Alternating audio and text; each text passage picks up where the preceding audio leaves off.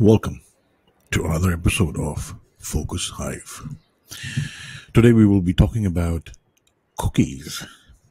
In past few videos that I've been presenting, we have referred to cookies a couple of times. So I thought, why not come in and present what cookies are, various aspects around cookies. This is one of the important concepts on web. Whether you're creating a web application, websites, whatever, you need to know what cookies are and how do you build that. And as a user, it's important for your privacy. So let us understand cookies aram se. And the reason I say aram se is because while I was researching on this topic, I found millions of videos, but majority of them are like 2-3 minutes videos, and God knows what they talk about. So I am going to talk about cookies in details. So if you're looking for a 2-3 minute definition of cookie, this is not the video. But I guarantee if you stick around, you'll know a lot more about cookies than the person sitting next to you. Stay tuned, hold tight as we talk about cookies. So as I always start, let's look at the history of cookies, where it came from. So Mr. Lau Montuli, working at Netscape Communications, in 1994 created something called as cookie. And this was created to give more seamless experience for people who are doing online commercial transactions. Now, fast forward 2018. What happened is GDPR went into effect. And something changed for everybody who was using online services. Your mailboxes got filled up. Your mailboxes was overwhelmingly full with emails from all the vendors that you were kind of interacting with on the web, and pretty much asking you to give your consent to store your information. Now, if you read on the screen, what GDPR says is, to the extent that they are used to identify users, they qualify as personal data and are subject to the GDPR, which lets companies process data as long as they get consent or have what regulators deem as legitimate interest. That is why today when you go to any website, the first thing is plastered on your face is a notification that the website is going to use cookies. So do you want or do you agree to it or not? Depending on your response to it, the website behaves. So if you say yes, then the website would put a cookie and then start using or start tracking your behavior, your credentials, and we'll dig into it as to what the websites collect. But they collect and then they give you a seamless experience using that website.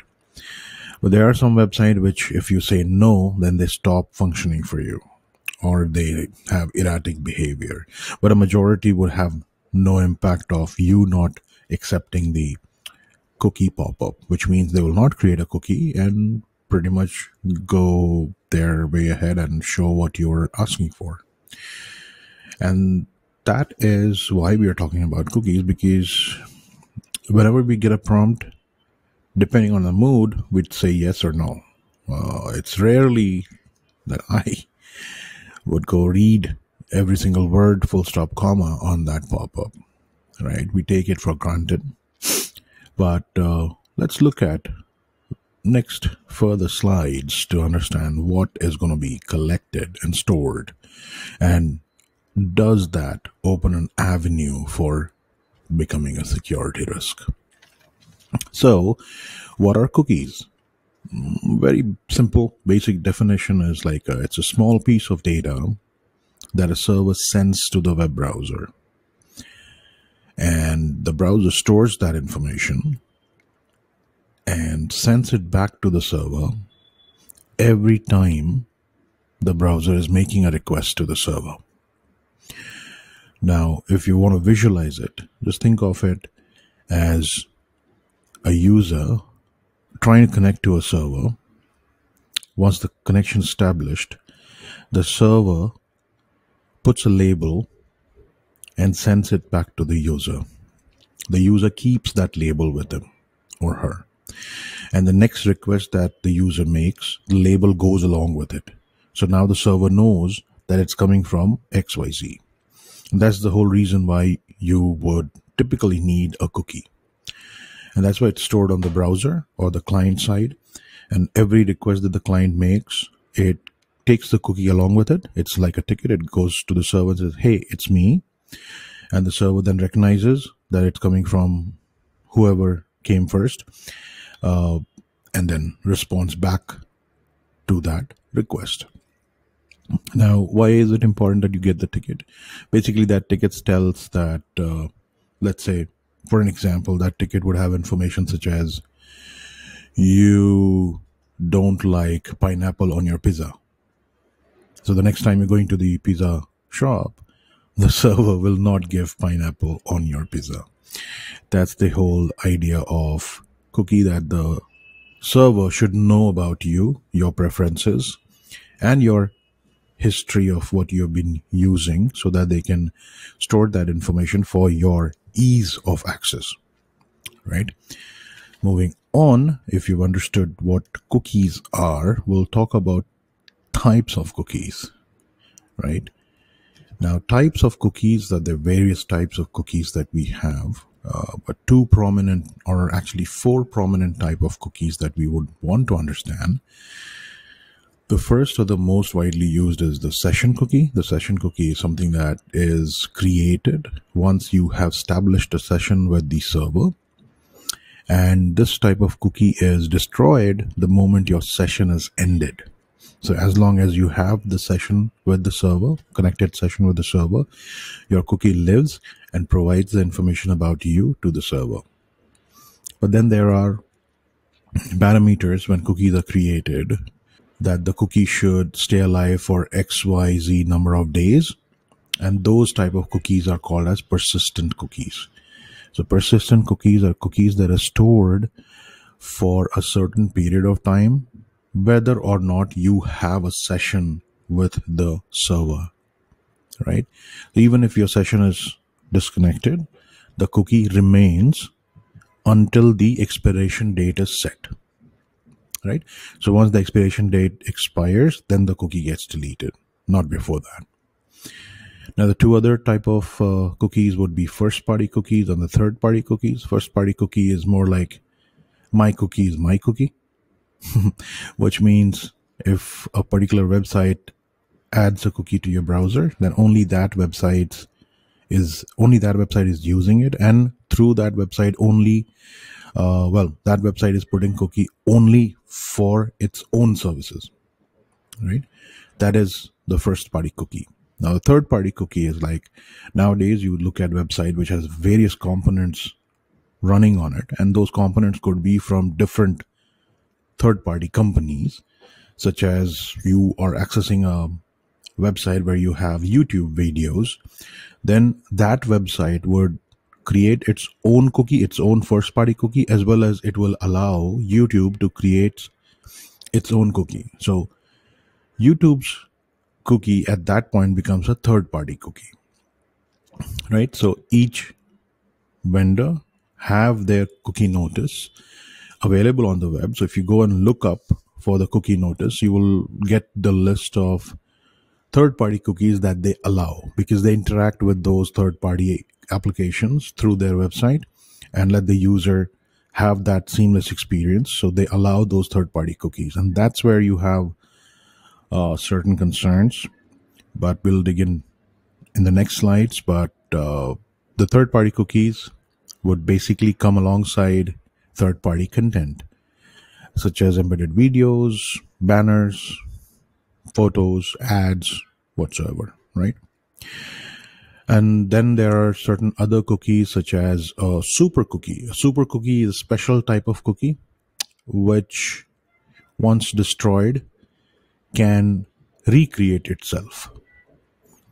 right? It can also recreate user profiles, so that's a dangerous one. And you have a Flash cookie very dedicated to Flash. Whenever Adobe Flash is used on websites, it will create a cookie, and that is called as a Flash cookie. Now, what's the purpose of cookies? We'll talk about that, but let's first see what is stored in a cookie, or what does a website collect when they are creating a cookie and then using cookies, right?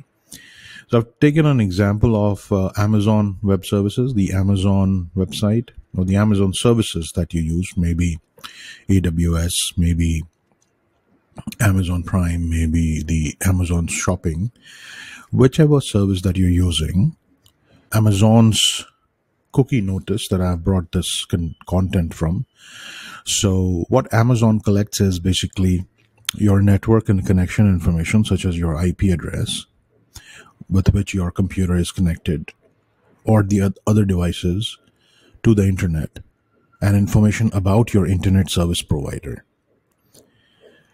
your computer and device information, application, browser type, browser plugins, operating system, and your time zone setting. The location, the geolocation of your device, authentication and security credential information, content interaction information such as what you've downloaded, what you're streaming, what your playback, what you're using as playback, the amount of duration that you're using those current content. It also stores the detail, like the full URL that is streaming on. It in fact goes ahead and captures information of what you viewed on any of the AWS offering. If there's an image, did you click on it? Did you hover your mouse on it? Or if you were looking at it, how many seconds, minutes, nanoseconds you were on that page or on that section on that page. So it collects that granular amount of information for about you. So, and then stores it in the cookie. And then the next interaction that you do, it will use that information to give you more catered advertisements, more catered search results, which is why your experience on AWS becomes much more enhanced, right? Now, if I look at the purpose of cookies, you would understand that there are three different purposes. One is your session management, which means if you're logged into the Amazon shopping website, you've added few things in your cart, and let's say you closed your browser and you opened your browser again, or let's say you moved to different tabs. Surprisingly, you would see your cart having the content that you had selected. So it's not lost, right? Then that is because you have a session cookie in your browser created by Amazon at that point in time, which has your shopping cart information, which is used for session management. The other one is personalization, which means when you're going and searching for certain information, you are looking at certain type of information. You have certain themes that you've set on your account. You've certain other preferences that you've set on your account that is saved in your cookies, and that is what is used for personalization. Then comes tracking, recording and analyzing users' behavior, which means out of 20 comedy shows, which type of comedy show you like more, what stand-up genre you like more, what kind of shows you like more, what kind of books you like more, what kind of perfume you like more, which you are purchasing again and again, right? While scrolling, where do you suddenly stop and don't move for 5 minutes? Those are all your user behavior. Where do you scroll more? Where do you click more? And all of that is stored for tracking purposes. So these are three main purposes of a cookie that the web services or the websites use it for. Now, how does it work? When does it get created? So if you look at a basic HTTP header request that happens between a client and a server, basically you can get further details in your RFC 6265. That's the URL. You can easily search on Google. It's available. Now, what happens is when you as a client are trying to access a website called example.com, it has a request, a get request in its HTTP header, which is get HTTP 1.1. The server then responds back 200 OK. If you remember the API session, you'll relate to it, 200 what it means. And it'll also send a command called as set cookie colon session ID equals 1235. I mean, that's example. But it'll send set cookie and it'll give the session ID. Now with that, what happens is the next request that the client is making, again, get whatsoever, your cookie is going along with it. So your ticket is going along with it. So now the server knows who you are, what you like, what you want, all of that. And based on that, it presents the information to you. And that's how the cookies work. And, well, we now know what is cookie, how they work, what do they store, what are different type of cookies. So how do we manage them, right? Today we are getting so many prompts and it's being plastered everywhere on all websites, making us click on OK. So how do we manage them, right? So let's look at managing cookies. So if you go into your web browser settings and search for cookies, you'll get an option which will have multiple choices for you. Whether you don't want cookies at all, whether you want cookies from third party or not, whether you want to allow cookies or choose to respond every time that it prompts you. Whenever there's cookie getting created, it prompts you that do you want to create such kind of options. So with those options, you could manage cookies on your browser. You also have a setting where it says that clear out cookies once the browser is closed. So that another override you could set to ensure that you don't leave cookies hanging around. One of the important option that you see on your browser setting is called as do not track. Now, what is DNT? Do not track, or DNT, is a flag within the HTTP header that pretty much tells the websites that back off. Don't track my preferences or don't track my behavior on the website. So I highly recommend that you should enable do not track on your browsers, because that way you're safer than sorry. Yes, you will not see the same kind of ads on your social media that you've just looked up on Amazon. You'll miss that. But just to explain what it does is basically it sends a flag with your HTTP header. Whenever you're making a request to a server first time, it goes along with that and it tells the website that do not track. Though you can create the cookie, but don't track my behavior. So if those service providers are honoring DNT, they will back off. If they're not honoring DNT, then they would continue to do what they do. So it's important that as a creator of web application, web services, it's important that we acknowledge and honor DNT requests. Now, finally, are cookies a security risk? The answer to that is cookies are text files on your browser stored on your machine, and they are transmitted over internet whenever you're making a request. So one, that is stored on your computer, and the second, it is transferred over the web. Imagine someone gets their hands on your precious cookie. Now, your cookie, what does it have? It has information about you. It has your credentials. It has your behavior. It has everything about you.